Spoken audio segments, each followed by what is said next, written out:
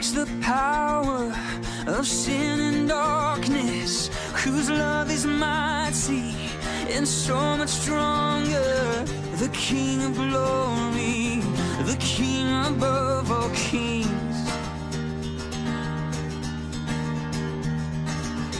who shakes the whole earth with holy thunder and leaves us breathless in awe and wonder. The King of glory.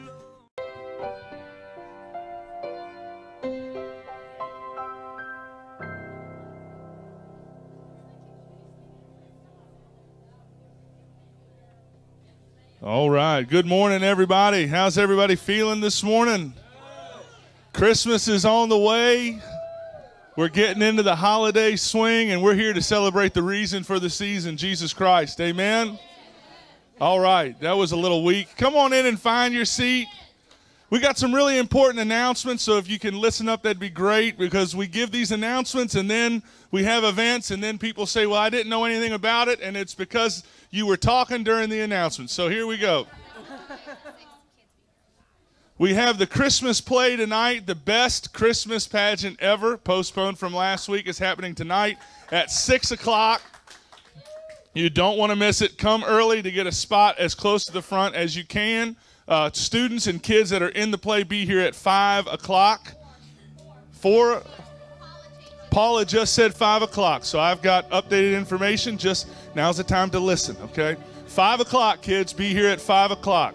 Other things that are happening on your seat, you should have a flyer about a movie night that's happening on December 21st. That's going to be an awesome event. It's also Piper's birthday, so it's a very, very special day. We have that going on. Parents, if you need to do some last-minute shopping or you want to have a last-minute date night, drop your kids off. They'll be well supervised and cared for, and you guys can go out and have a good time. We've got those things happening. Now, we are having a Christmas Eve service here on Christmas Eve at 7 p.m. All right, so be here 7 p.m. The first 100 families that come, we've got a special gift, a special ornament for you. So come out, get here early for that 7 p.m. on Christmas Eve. We're going to celebrate Jesus' birth. Amen? All right, y'all ready to worship? Listen, we're not here to think. We are here for one reason. We're here to worship the Lord. We're here to make a joyful noise. Amen? We're here to lift up holy hands, to raise the roof, to lift up a shout of praise. Hello? Are you with me? About 5 people are with me. All right, we need everybody else. Let's get up on our feet. As Madeline opens us up in prayer, let's get ready to worship the Lord.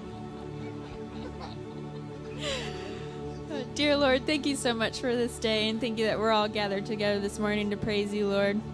I just pray that all our hearts are focused on you this morning. I pray that this worship is pleasing to your ears, Lord. And we love you so much.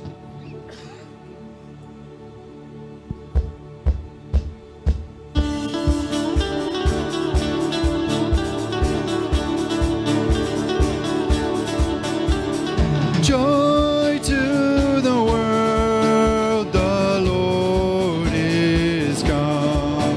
Let earth receive her King. Let every heart prepare him room, and heaven and nature sing, and heaven and nature sing.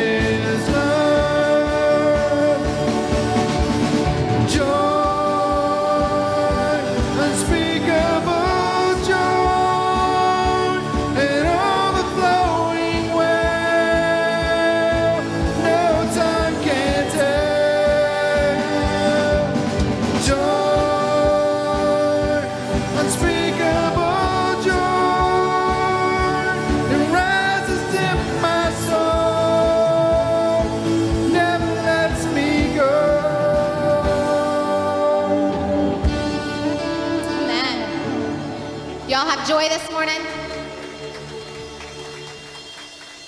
Everybody smile.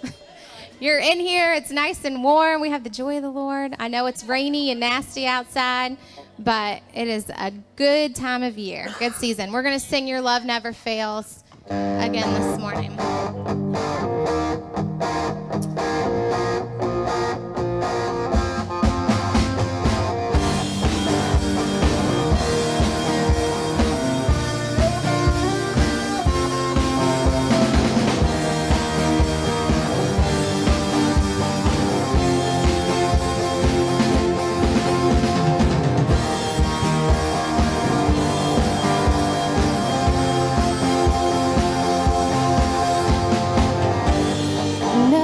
Can separate, even if I ran away, your love never fails.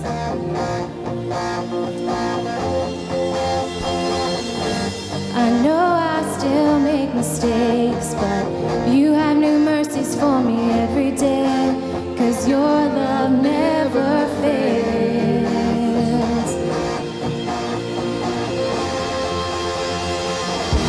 And you stay the same through the ages. Your love never changes. There may be pain in the night, but joy comes in the morning. And when the oceans rage, I don't have to be afraid, because I know that you love me. Never fails.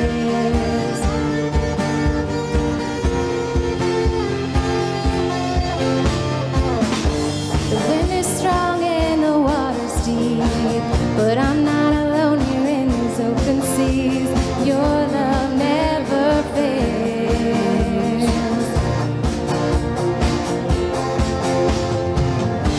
The chasm is far too wide.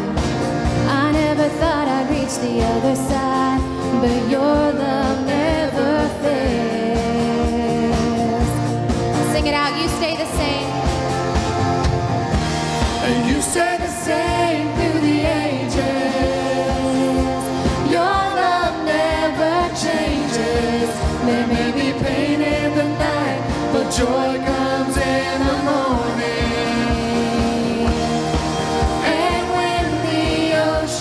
Rage, I don't have to be afraid, because I know that you love me. Your love never fails.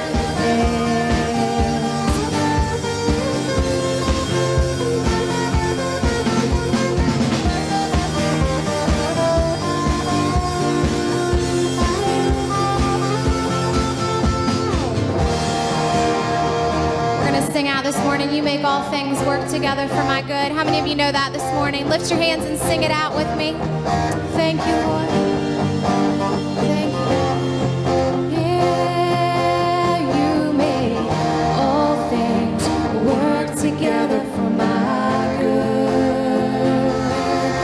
You make all things work together for my good.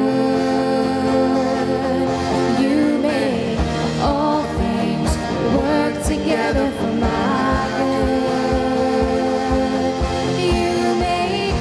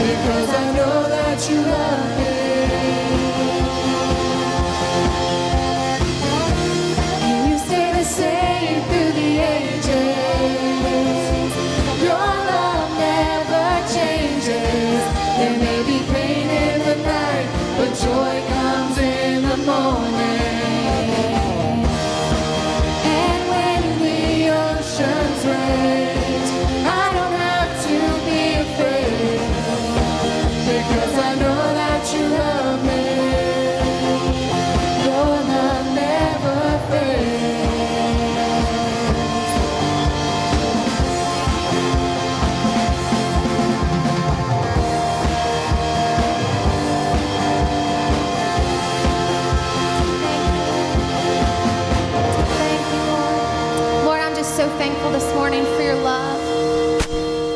God, it's a love that never fails. Lord, it chases us down. God, I thank you so much for sending your son, Lord, the reason for this season. And God, we worship you this morning. Lord, we put aside everything else to come into this place to focus our hearts and our minds on you. Because, God, it's all about you, and we love you so much. Thank you.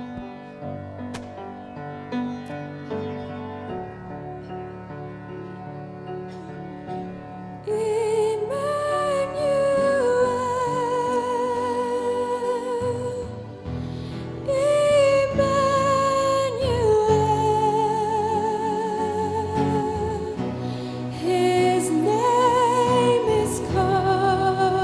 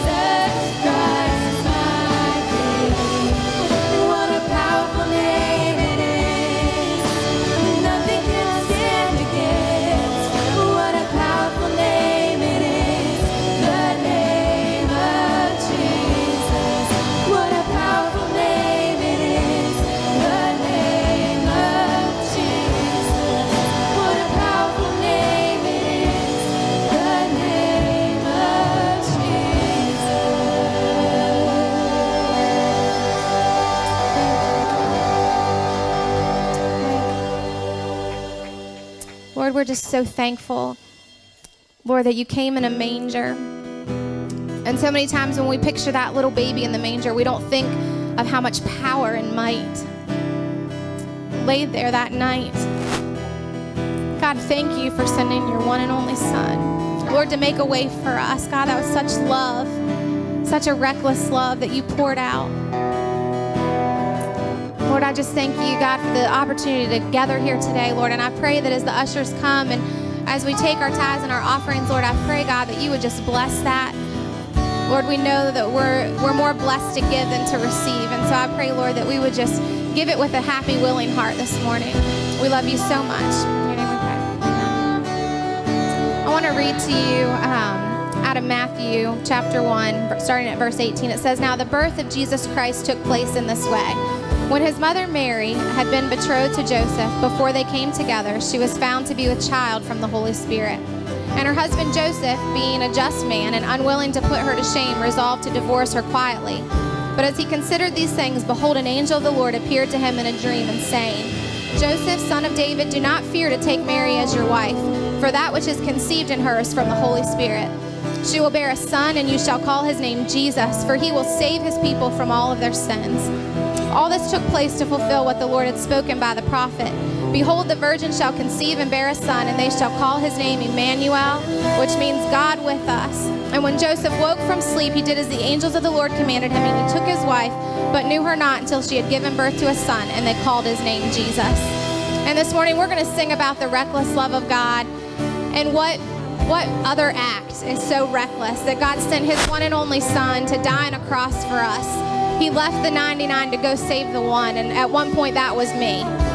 And I'm so thankful for his love. I'm so thankful for that. And I know it's easy to lose focus this Christmas season, but focus on that gift. Focus on his power and his might and his amazing love for us.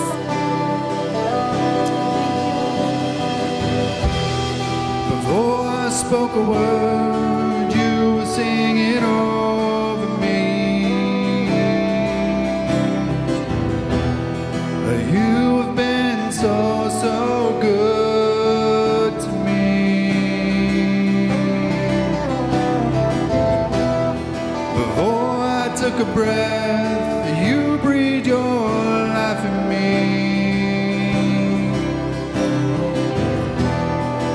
You have been so, so kind to me. Oh, the overwhelming, never-ending, reckless love of God. Oh, it chases me down, fights till I found leaves the 99. Well, I don't earn it, well, I don't deserve it, still you give yourself away. And oh, the overwhelming, never-ending, reckless love of God.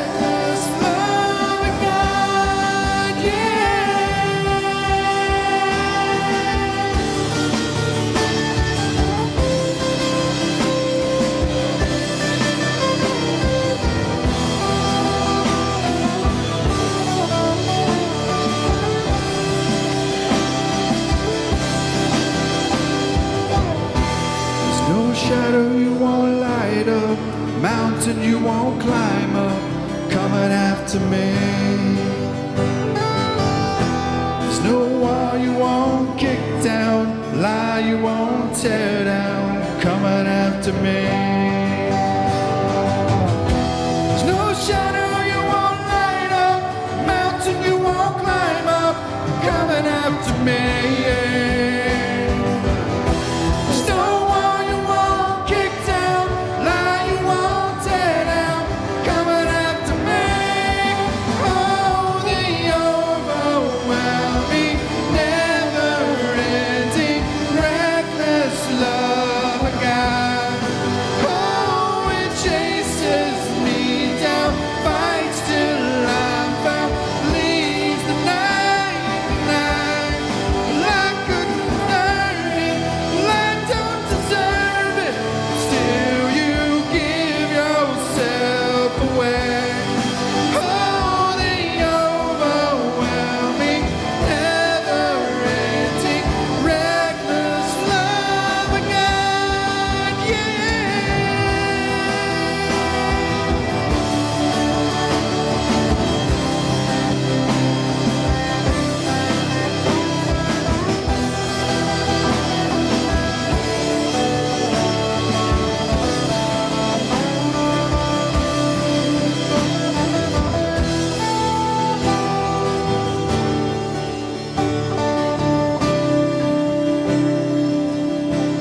Let's sing that out again.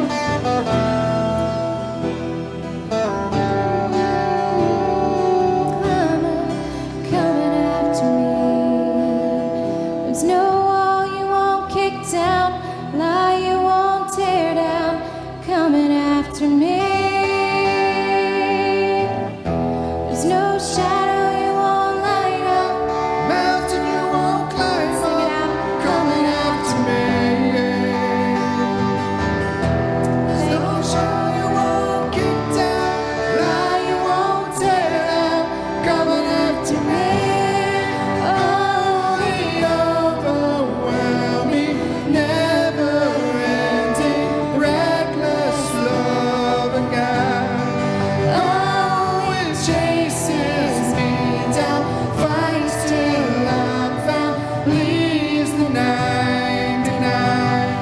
Well, I couldn't earn it, well, I don't deserve it, still you give yourself away. Oh, the overwhelming, never-ending, reckless love of God. Oh, the overwhelming, never-ending, reckless love of God. Thank you, Lord. God, I thank you, Lord, that no matter the walls that we've built up around our hearts, no matter the lies that we've chosen to believe that the enemy's spoken over us, I thank you, God, that your love is powerful enough to shine light into those dark places. And I just pray, Lord, that your conviction, God, the conviction of the Holy Spirit that's so strong in this room, I pray, Lord, that you would just continue to sweep through the hearts of your people. Draw your people to yourself, God. For your amazing, reckless love. Lord, it doesn't matter how far we've run. It's never too far for you. I thank you for that, Lord. I pray, God, that as Dwayne comes to share the word this morning, Lord, that you would anoint him. God, I pray, Lord, that the very word that he speaks would be your word to us this morning. Pierce our hearts, God, and change our lives. In your name we pray. Amen.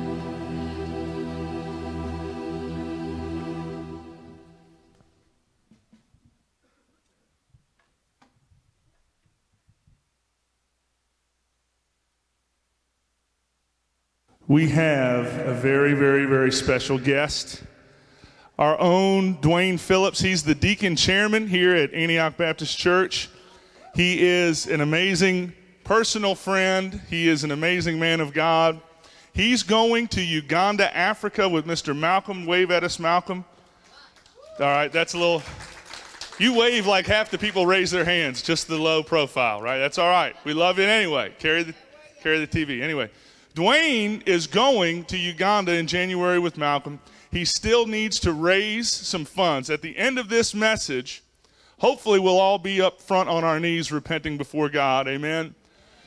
But before you leave, you're going to have an opportunity to give, to sponsor this trip, and to sponsor this man of God. I want you to open up your hearts to the Word and open up your wallets to give. Amen? Would you give an Antioch welcome for Brother Dwayne Phillips? Good morning. Can you hear me? I can hear you, but I'm right in front of you. Is it coming through? Yeah. Well, hold on, Dave. Come back. Yeah. First things first. God has blessed us immensely. If you have been around for just a few years, you'll recognize how much this church has grown. God's blessing the ministry here. He's blessing our fellowship.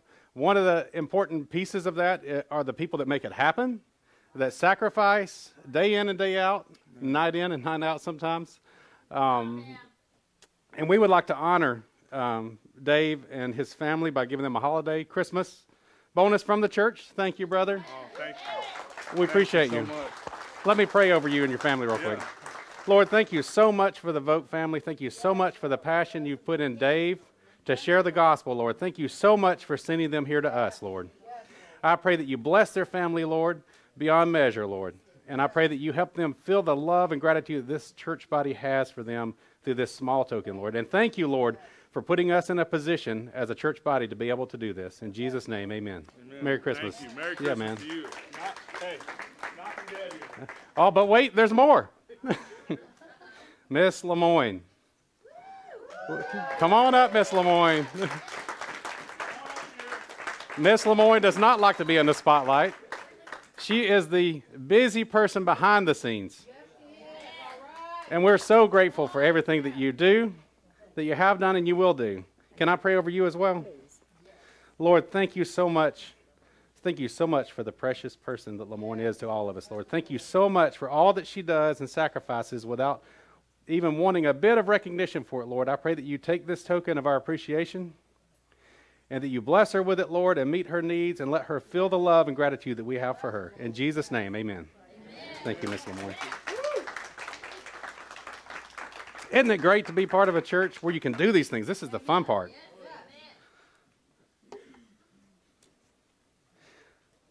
Well, I have a lot of information to share with you today. Hopefully there's three things that you will come away from this time we have together understanding. The three main points I want you to understand is hope, love, and obedience. There is hope in Jesus. And Jesus has an unwavering, perfect love for us, so much so that he died for us so that we can have a place in heaven with him. That's right. And our part's to be obedient. He tells us in his word what we should do. Yes. We hear it, and so often we're not obedient. We have to be in tune with the Holy Spirit and study the word and seek the Holy Spirit's guidance in order to be obedient. So I'm going to take you through a story today. I'm going to have it out of order a little bit compared to most messages you would see. I'm going to tell you what we're going to be doing first, where we're going to be doing it, and I'm going to finish up by telling you why we're doing it. And I dug this thing out of the drawer. Let's see if it works. No? Not working? Wait, I turned it off. Sorry. Hey, it works. All right. Dave, you should use this every week. This is a handy little gadget. This is my family. Most of you know us, but my beautiful wife, Brenda, Abby, Luke, Jesse, and Levi in descending order there. God has blessed us indeed. And I show you a picture of them, even the ones that know them, just because, as a reminder of some of the things that will work on you when you say to Malcolm Warfield, sure, I'll go to Uganda with you. And for 13 days. First international missions trip. Sure, I'll go with you. So I've always been somewhat of the adventurous types. Most of you that know me know I'm somewhat gregarious. And I was always looking for new adventures, so much so that I left my small little community in Alabama and traveled all over the country until we were blessed with the opportunity to settle back down here. But I always looked for adventure, and I always was the sibling that made things to sound big. I don't care if it was just a cooking contest or a hunting contest. I always made it out to be a big deal. It was exciting. But things are different. The adventure is different when God calls you out of your comfort zone. It's always fun on your own terms, but once somebody puts something a little uncomfortable in the mix, it doesn't become as much fun. And God's calling may seem unsafe. It may seem insane by the world's definition, but he wants to refine us, even if it means putting us through the furnace. So I'm going to read this scripture and explain a little bit of what I mean by that to you. It's on the screen. You can look in your Bibles if you want. Psalms 139, verses 23 and 24. Many of you probably know it well. 139 is a powerful chapter. I encourage you to read the whole thing if you have not or don't recall it. Search me, O God, and know my heart. Try me and know my anxieties. And see if there is any wicked way in me, and lead me in the way everlasting. So I say even through the furnace because that word, try me, is a term that's used by metallurgists that refine precious metals, whether it be gold, silver, whatever the case may be. You've probably seen pictures of it. They put it through the furnace, they melt it down, and then all this fuzzy, fluffy stuff comes on the top. They call that dross. And they'll take a little broom or a blower and they'll sweep it off. And they let that metal cool. And typically they go through this process multiple times because they try the metal every time they put it through this process. They put it through the furnace, which is intense heat. Very violent process, breaks it completely down and allows the impurities to rise to the surface.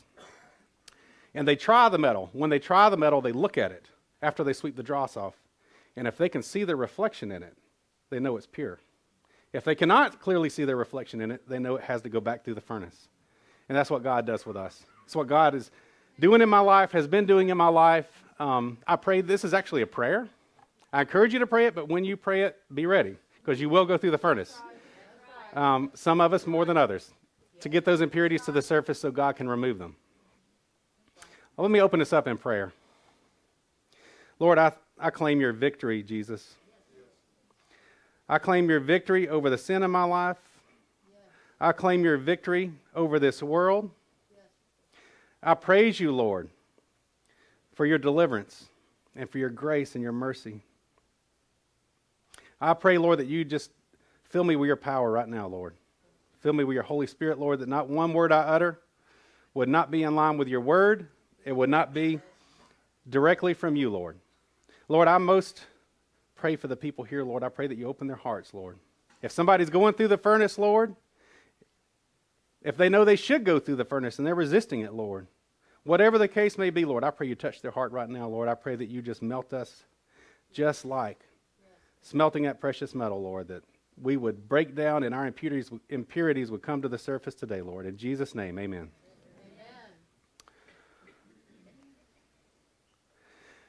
So I've also had a life of avoidance, not just adventure. I made up a lot of excuses over the past years not to go on a missions trip. I can't go because I have a family. You saw it. I have 4 children. They depend on me. My wife depends on me. I can't go off on a trip and leave them alone for a week, 2 weeks at a time. In this case, 13 days, right, Malcolm? Busy at work. I have an extremely busy job most of the time, and I can't take time away from that. They have to have me there.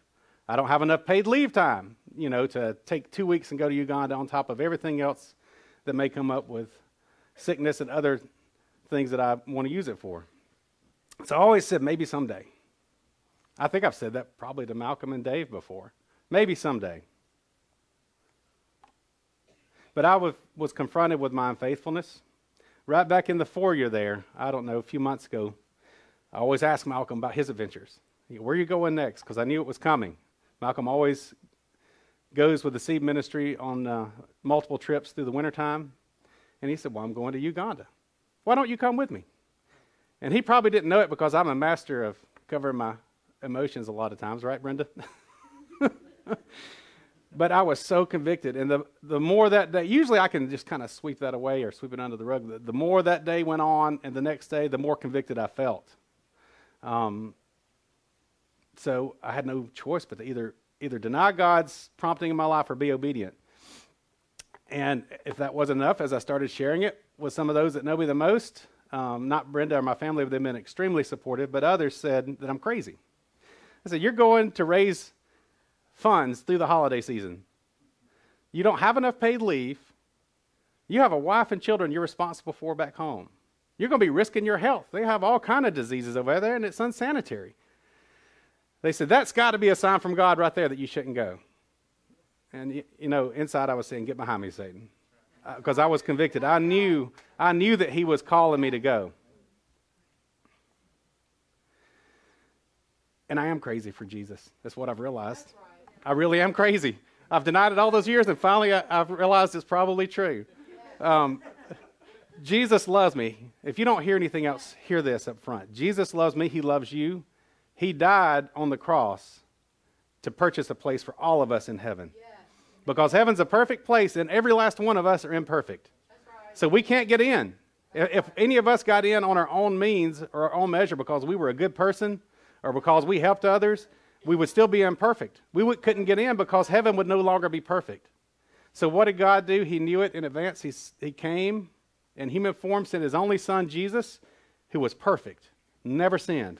The only human to ever set foot on this earth that never sinned. And he gave himself freely to purchase that place in exchange as a sacrifice so that your sins can be covered.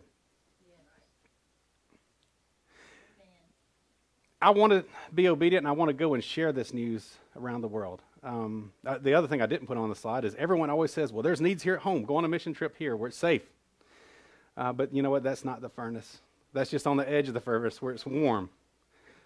In Matthew 28:19, it says, go therefore, make disciples of all nations, baptizing them in the name of the Father, the Son, and the Holy Spirit. That's a command for us. And I'm being obedient to that. I'm going with the seed ministry. Seed ministry stands for sowing edibles and evangelical deeds. It was started by Malcolm Warfield in 2003. It was started as a different kind of ministry. A ministry that not only impacts people spiritually, but also impacts them physically and partners with them and disciples them. It does more than just tell them about Christ. The ministry does disciple people over time, and it helps them become self-sustainable spiritually and for physical needs. Obviously, this is the where and the what we're going to be doing part of this message. I'm sorry, Malcolm, if I ruin it, but I pronounce it Namutamba Aronda Village in Uganda. These are, well, none of you know any different, so I mean, if you can pronounce it better, argue with me. But these are some of the pictures of where we're going to be going and the people we're going to be with. You can see pictures of the village here. This is where they live in the traditional huts with the thatch roofs. These are some of the children. And I must say, I had the privilege with Malcolm to look at a lot more pictures than what I'm going to show you today. You can see the progression of these children as they've been impacted through the ministry. They did not look as nourished and happy in the original pictures. But over the time, this is the third year that the seed ministry has been back to this particular village. Over the subsequent 2 years before, you can see the difference it's making in their life physically.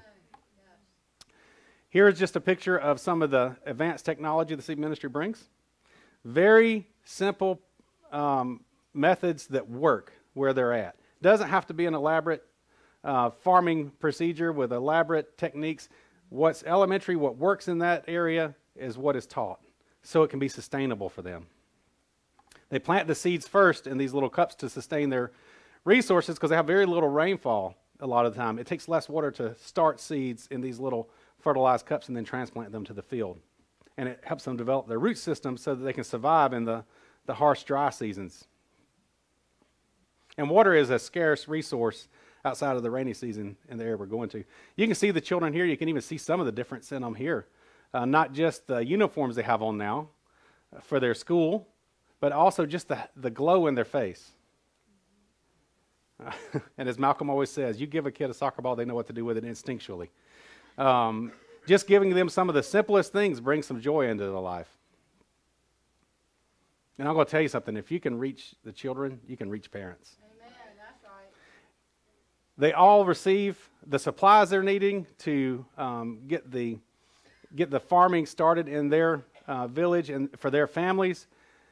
One of the things that I really like about the seed ministry is the fact that it does not create dependence.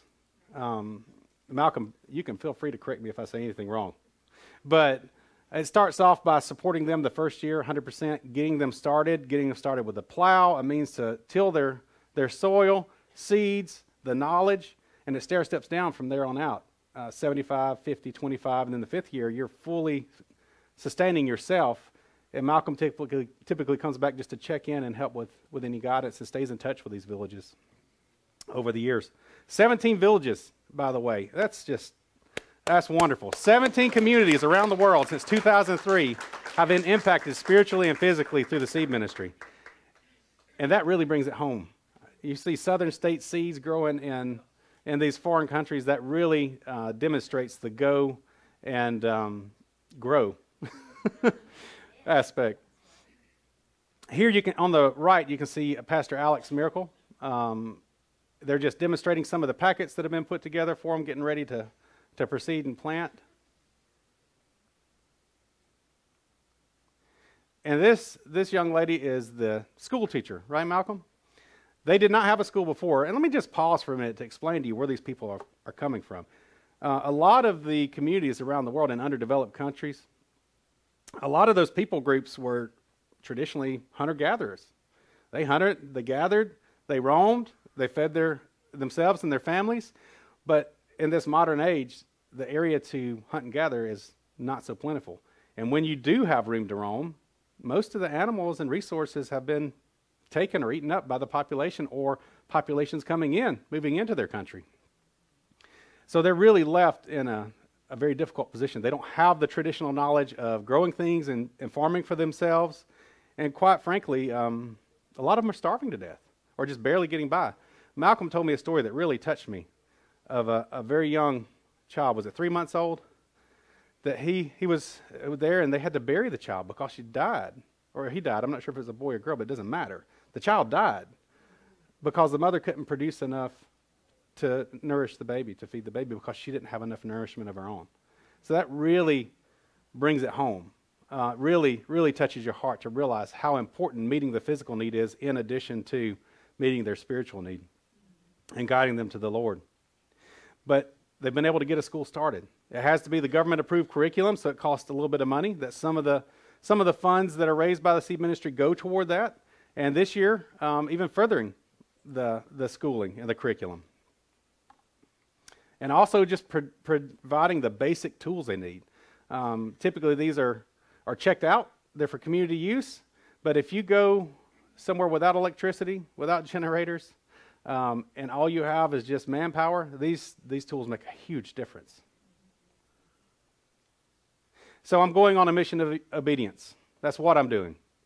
I'm going to tell about Jesus and his plan for salvation. Yes. Disciple people of all nations. Baptize them. Teach them all things our Lord has commanded. Yes. And leave them with the tools, supplies, and knowledge to provide physically and spiritually for their families. That's the Great Commission carried out right there. I didn't come up with that on my own. God commanded us to do it, and we're going to be obedient. Won't you come too? I know many of you are not going to come with us physically, especially since we're leaving in less than a month, just a few weeks away. It'd be kind of hard to scramble that now, but you can come with us. If you can, come financially. If you can't, come through prayer. If you can't do anything else, please pray for us. Because I know one thing for sure, stealing a line from Pastor Dave that is so true. The safest place in the world is in God's will. I don't care if it's in Uganda or if it's in Fluvanna County. And I want you to just imagine, if you will, arriving to heaven. I mean, it's hard for us we can't imagine that in our human mind, but imagine you've arrived to heaven. Then imagine a Ugandan man, woman, or child is there rejoicing, praising the Lord with you. All because they had a chance to hear about Jesus and accept him as their Savior. Because you gave $1. You gave $5. Maybe you gave $1,000 to the seed ministry. You have a part in it. This is not some big thing that Malcolm and I are doing. We're asking you to partner with us and go with us. Prayerfully financially if you can. There will be a basket in the back today. I have a small need that's left for in-country expenses, transportation, lodging, etc. Any unforeseen circumstances. If you can give today, I'll be at the back after the service. Just if you write checks, write it out to my name, D-W-A-Y-N-E. It's like Wayne with a D on the front. Phillips with 2 L's. Anything exceeding mine is going back to the seed ministry, back to Malcolm. This is where Uganda is located. I find it very exciting that 2 country fellas, plain simple folks from the dead center of Virginia, which is what Fluvanna County is if you didn't know, are going to the center of Africa to tell about Jesus.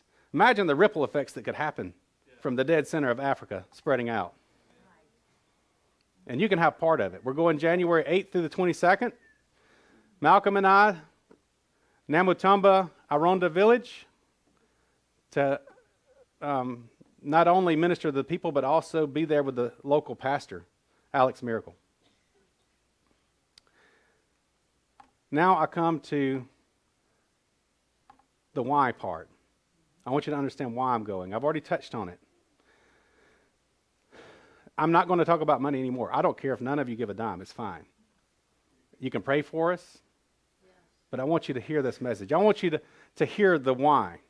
I think some of you may identify with it. I have a strong feeling that it's not just me that's going through the furnace. I have a strong feeling that it's not just me that's not being obedient to the Lord, not just mission trips. Maybe He's prompting you to do something different, and you're resisting. God blesses the obedient. Let's talk about Noah. Everybody knows who Noah was. In Genesis chapter 6, 13 and 14, God said to Noah, "The end of all flesh has come before me, for the earth is filled with violence through them. And behold, I will destroy them with the earth. Make yourself an ark of gopher wood, make rooms in the ark, and cover it inside and out with pitch."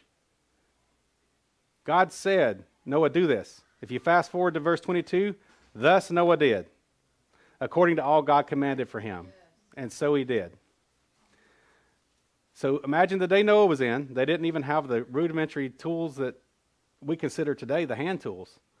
Imagine how long it took to build a boat big enough to hold 2 of every animal in your family and the food. People were ridiculing him. They were making fun of him, not just 2 days, but year after year after year, laughing at him, poking fun at him. You're crazy. Well, I guess the laugh's on them now, but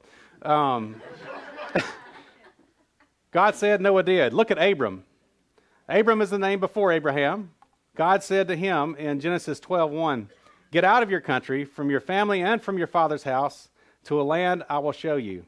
Verse 4 says, "So Abram departed, as the Lord had spoken to him. And Lot went with him, and Abram was 75 years old when he departed from Haran."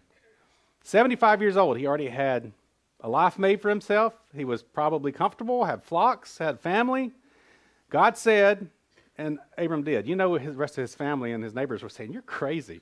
You've got it made here. You've got all this. Why are you leaving?"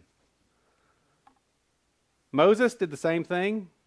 In Exodus 3, verse 4, it says, "So when the Lord saw that he had turned aside to look,"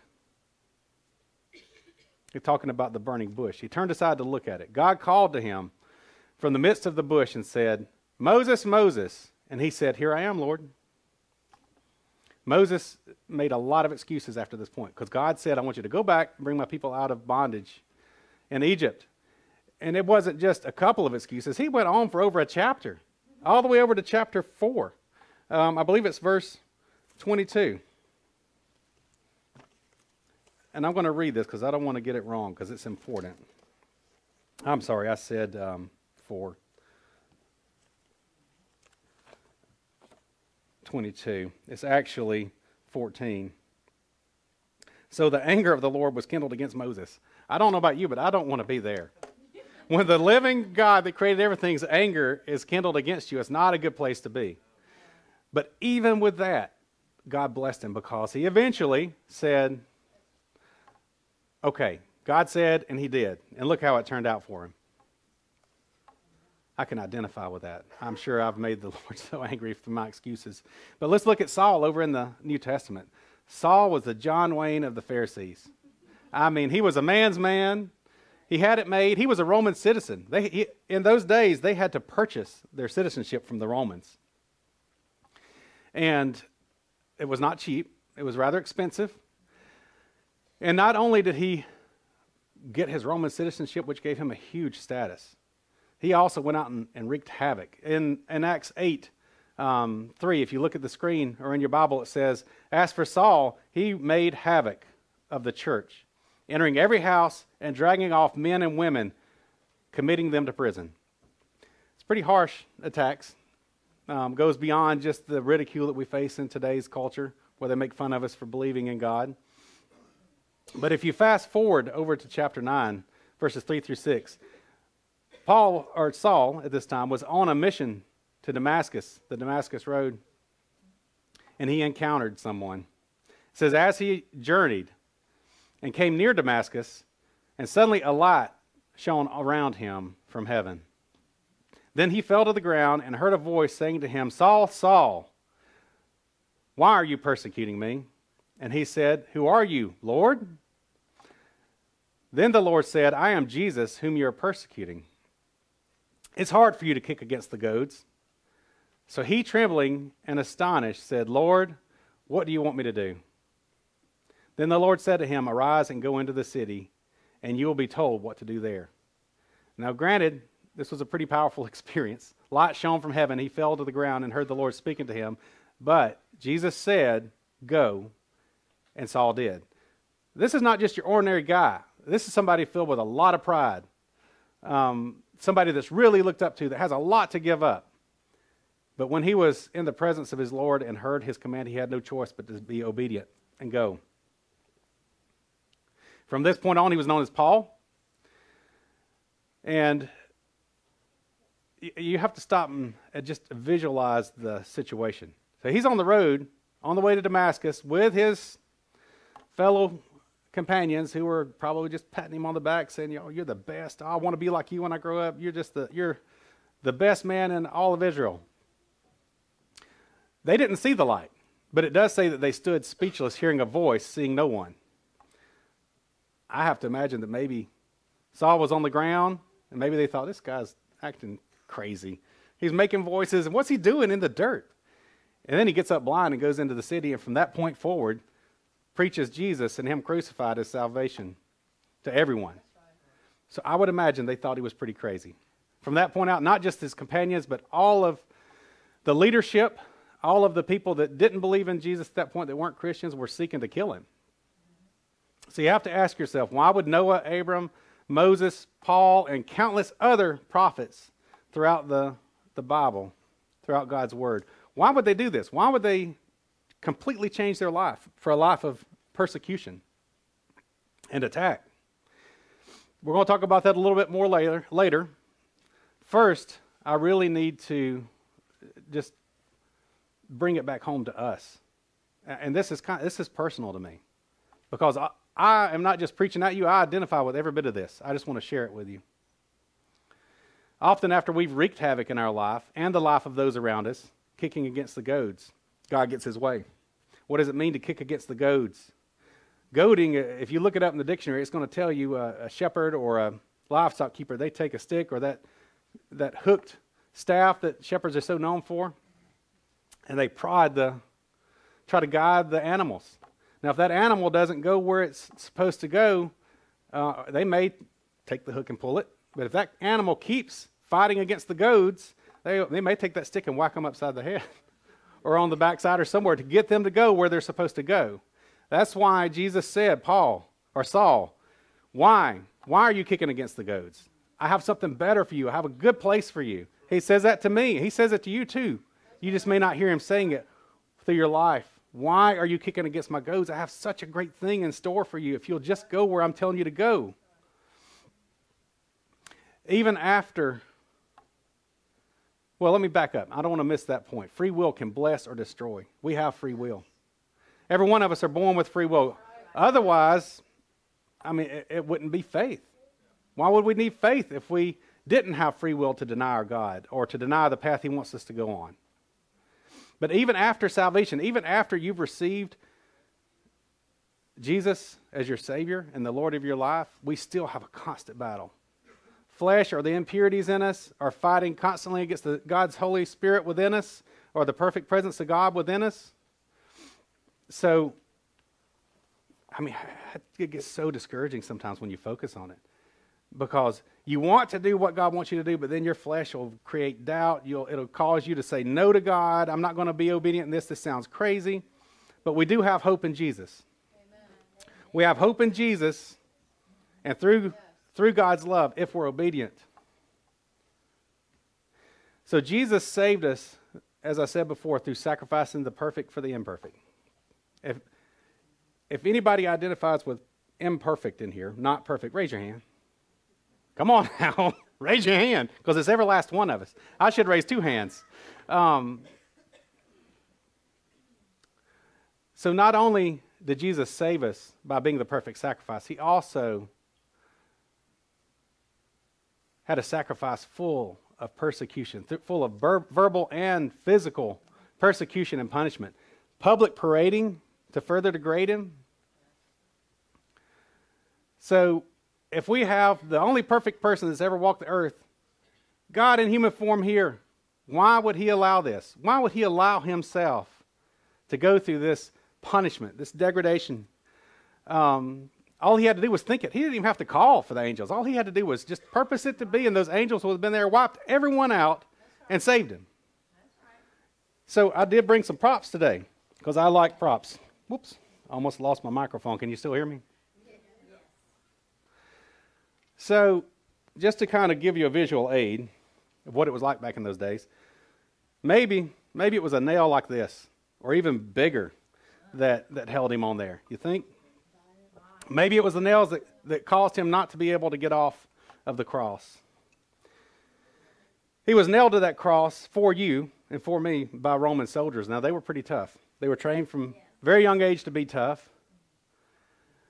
And they nailed him to the cross, swinging that hammer. Every evil swing that they made, just driving that nail further into his flesh. An already battered man being nailed to the wood.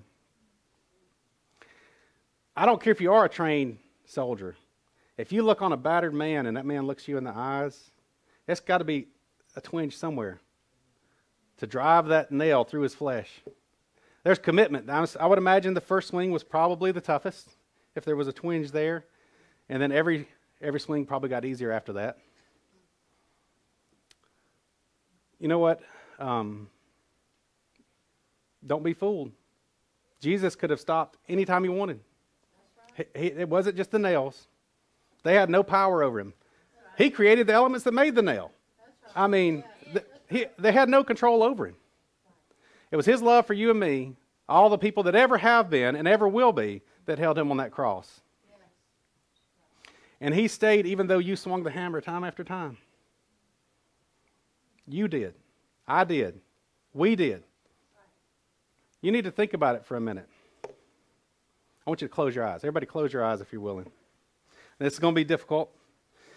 It's difficult for me, but I just want you to pause for a minute. Imagine that you're the Roman soldier, if you will, holding that hammer in your hand, holding the spike over Jesus' hand, just there looking at him as he's looking back at you. If you can't imagine yourself, then imagine me. I'm the Roman soldier because I can imagine myself there, because I know that even though I may not have been there physically, I was there. See, God knows He's not bound. He knows no limitations. He's not bound by time. And I was there, and I held a hammer in my hand as he looked at me, and I said, Lord, not so, Jesus. I want to be the Lord of my own life. And I drove the nail through his flesh the first time. I want what I want, and I want it now, Jesus. I drove the nail further. I want to make my own decisions. I don't want to tell others about Jesus. I'll look crazy. I just need some relief and pleasure in this world, Lord. I just need one more hit. Just one more easy time. Look at me, Lord. I've done great things. I don't need to read your word. I don't need to bow down to you. I'm successful. And the world tells me there's no God. And the nails are in. Listen to me. I'm an imperfect man. I've done a lot of terrible things in my life, but my Lord loved me so much, he came and died even though he knew that my actions would nail him to that cross. He stayed on that cross because he loved me, and he did the same thing for you. Even though we weren't there, he saw us from that cross. And he stayed because he loved you. If you don't know Jesus as your Savior, please come now. You may not have another day. Come and accept him as your Savior and be obedient. Don't be afraid about anybody looking at you or what people at your work or your personal life are going to think about you being crazy. Because he died for you, and he's the only way you're going to get into heaven. Amen. If you do know Christ, if God is calling you to do something, whether it be sponsor a mission trip, go on a mission trip, start a new ministry, whatever the case might be obedient, because God blesses obedience. That's all I have to say. If the worship team's able, come. And let's have a song. If not, we've got music queued up to play. Please come now. Please come now and accept Jesus as your Savior. Come and ask him for forgiveness over the disobedience in your life.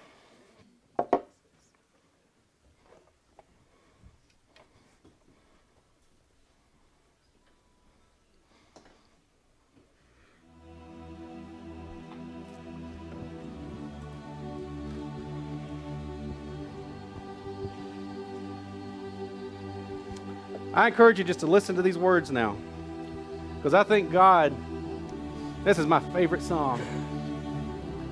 I think God prepared this song and the words in this song just for us today.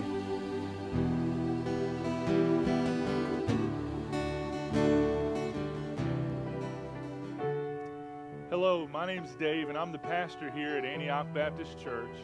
I just want to thank you for joining us for this time of praise and worship. I hope that it impacted your life and that it inspired you to take your relationship with God to the next level. If you were watching today and you felt convicted by the Lord to accept Christ as Savior and Lord of your life, I want you to pray this simple prayer with me. Just say, "Dear Jesus, I'm a sinner. I need you to make me new. I invite you into my life to be my Lord and to be my master. I believe that you rose from the dead, and I believe that you are the Son of God, and I believe that you will return to the earth again to take me home to be with you. Jesus, thank you for saving me. Thank you for dying for my sin. I receive you now as my Lord and Savior.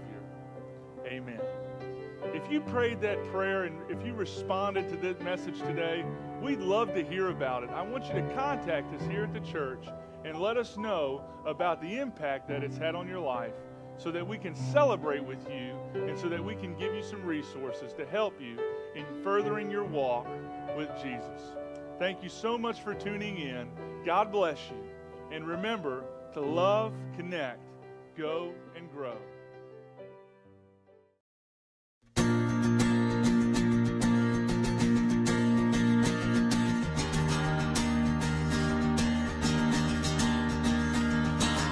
Who breaks the power of sin and darkness?